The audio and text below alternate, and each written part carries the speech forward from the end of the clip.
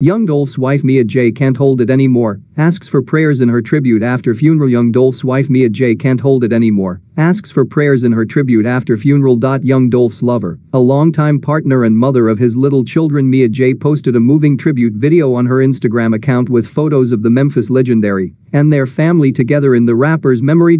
Pray for the healing of my heart, she wrote as photos of Thornton flashed in the video shared on December 1, 2021.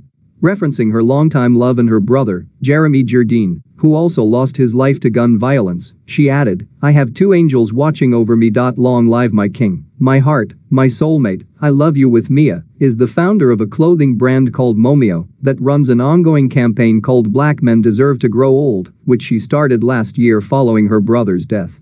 Through purchases of the clothing line, the Momeo brand helps raise money for families who have lost loved ones to gun violence. Dolph was shot and killed due to gun violence in Memphis on November 17, outside Makita's Butter Cookies. As of now, police are still investigating his murder. We continue to send our prayers up for Mia and Young Dolph's family and friends as they grieve and try to find healing.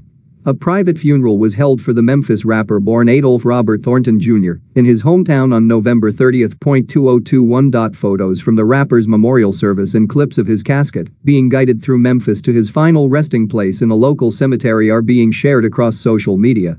In photos shared by Fox 13's Jeremy Pierre, pictures of Thornton with his grandmother on a plane are seen in the rapper's funeral